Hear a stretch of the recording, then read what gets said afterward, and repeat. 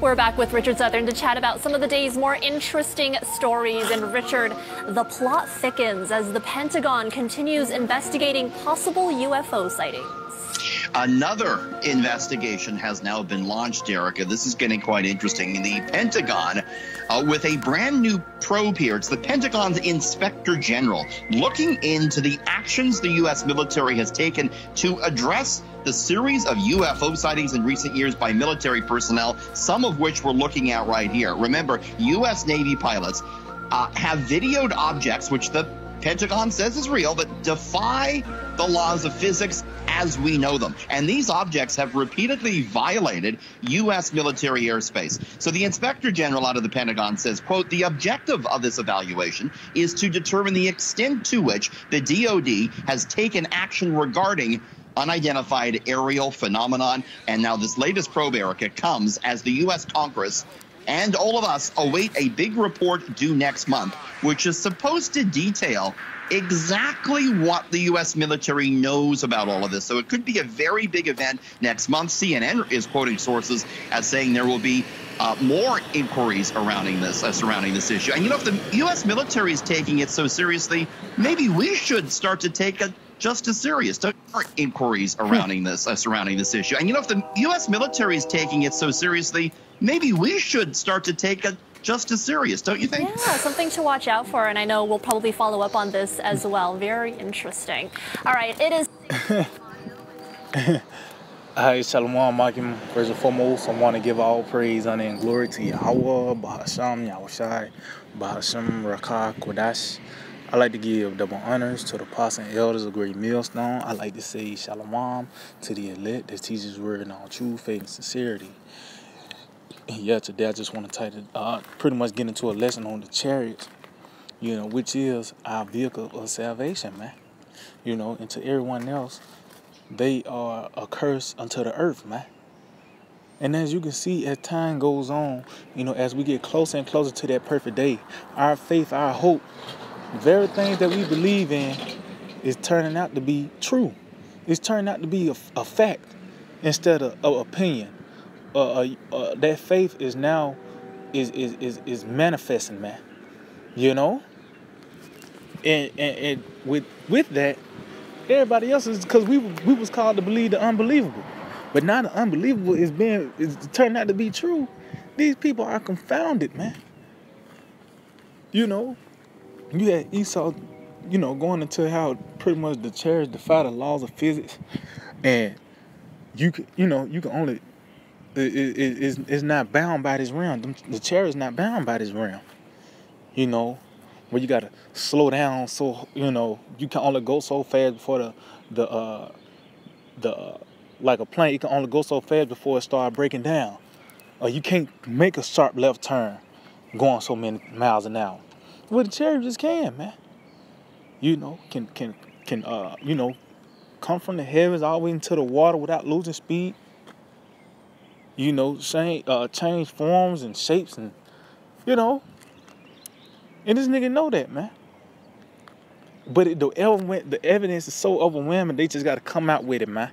So, matter of fact, let's start out with this in the book of Jeremiah 10 and verse 2. It said, "Thus saith the Lord, learn not the way of the heathen, see, and be not dismayed at the signs of heaven." See, don't be dismayed at the signs of heaven. See, look, you got to understand, our Lord Yahushua gave us a heads up on what to look for his coming. And it tells you that there's gonna be signs in the sun and in the moon and in the stars. You know, which you got you know, certain constellations lining up. You had recently I believe it's like Jupiter and Saturn lined up, but also chariot sightings, man. Those are the signs in heaven, man. The signs and the stars, man. The chariot his chariot signs. You got actually, it's to the point now. You gotta report these things especially if you're in the military, because it was a point where you had to turn a blind eye. But it's to the point now. It's like it's in your face, man. You gotta report these things. And just Club I just played saying they now they're gonna be they consider releasing new disclosures dealing with what they have seen, man. Which is the Chariots, man. Scouting out the place. It said, and be not dismayed at the signs of heaven, for the heathen are dismayed at them. And guess what? And it's now becoming more and more terrifying because we saying it's the Lord doing that, scouting the place out. Matter of fact, because we know exactly what they is. You know, you call them unidentified flying objects, or now the military term is the UAP, unidentified aerial phenomenon. But guess what? We know what they are. They are the chariots, you know, of the Lord, man. You know, that's heaven's host, man. You know, and they're going to be our vehicle of salvation, but they're going to be to the destruction of this place, man. Especially here in America. You know, matter of fact, let's get this. This is Zechariah 5:1. Then I turned and looked up my eyes and looked, and behold, a flying roll. So as you can see, Zechariah, when he looked up, he identified, he knew what he was seeing. He was sure that was a chariot, that was a flying roll. You know, that was a flying roll. He didn't look up and said, Lord, what is that? You know, and he said, look, he identified what it was. You know, it says, and he said unto me, what seest thou? And he said, and I answered, I see a flying roll. The length thereof is 20 cubits, and the breadth thereof 10 cubits. Then said he unto me, this is the curse that goeth forth over the face of the whole earth. See, yeah, because ultimately, this is going to be to the destruction of this place. You know, the angel it tells you the eyes of the Lord is 1,000 times brighter than the sun. Well, this the angels giving the reports back about what we've been crying about, you know, and looking at the treachery of this devil, man. You know, and it's the most science is here in America, but it's plenty of science throughout the world, man. You know, it says, for everyone that stealeth shall be cut off as on this side according to it. See, so to let you know, it's really for the so-called white man, you know, for this devil, man. Because he is the one that stealeth. He is the thief. Oh, when you read Obadiah called this man a thief. He said, if thieves came to thee by night, that was talking about the Edomites. You know? So that's another characteristic of the devil, steal. The robber. You know? It says, and everyone that sweareth shall be cut off as on that side according to it. And don't these people swear on the Bible? You know?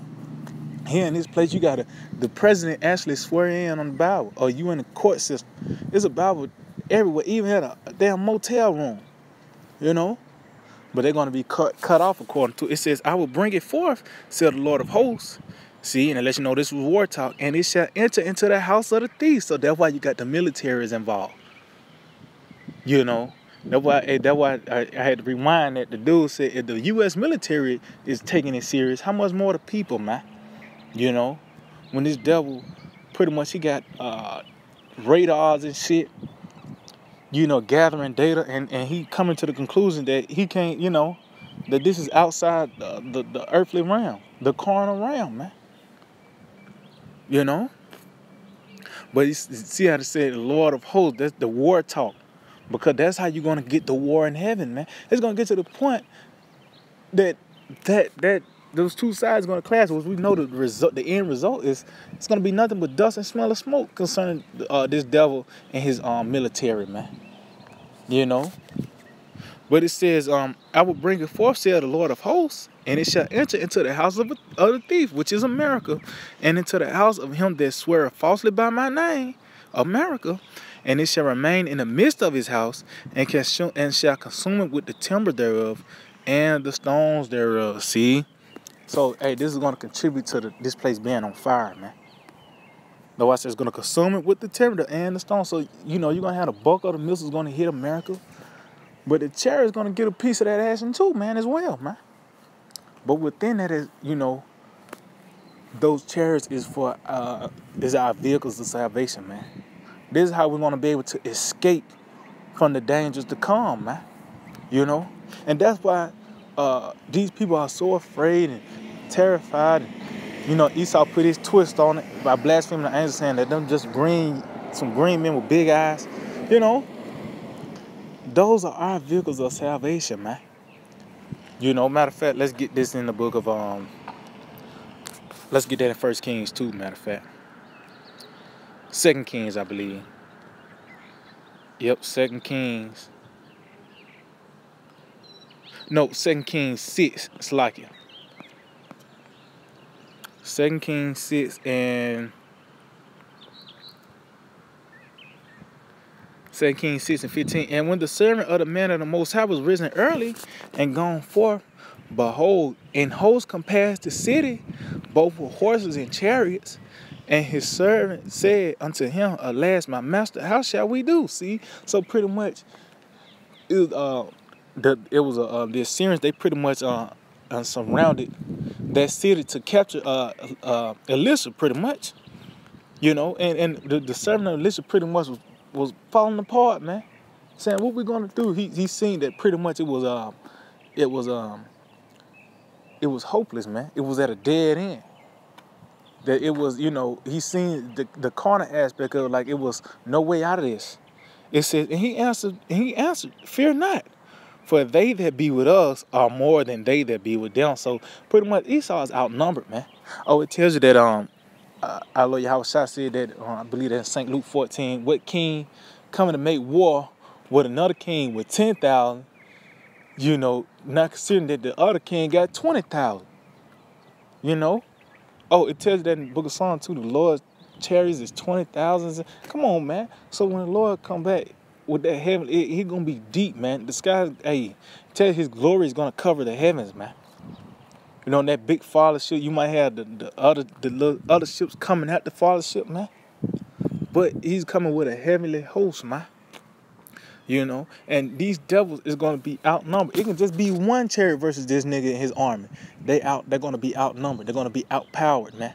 You know, because the spiritual is a level up on the carnal. Oh, it tells you in Isaiah 31, he said his horse is a flesh and not spirit. You know, it's just like beating up a midget, man. And that's what's going to happen. It says, and Elisha prayed and said, Lord, I pray thee, open his eyes that he may see. And the Lord opened the eyes of the young man, and he saw. Behold, the mountain was full of horses and chariots of fire round about Elisha. See? So, hey, and so these chariots are here, man. And let you know they got, the Lord got to open your eyes to these things, to see certain things. But also, hey, the Lord allowed Esau to see these things. They pop up on the radar.